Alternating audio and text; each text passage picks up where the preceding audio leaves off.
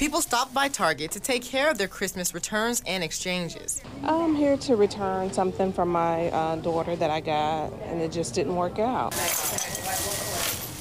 But the backpack isn't the only thing Victoria Morris has to return Wednesday. I have lots of things to return at other stores for my other family members, like my daughter. She didn't like the, but the size. The size was too small. Morris encourages people to have a receipt to make the return process easier. It makes it a lot faster to get the return or your money back, because if you don't have it, you have to either get it on a gift card, and you definitely want your money back. The store's exchange and return policy states most unopened items returned within 90 days can be exchanged or returned.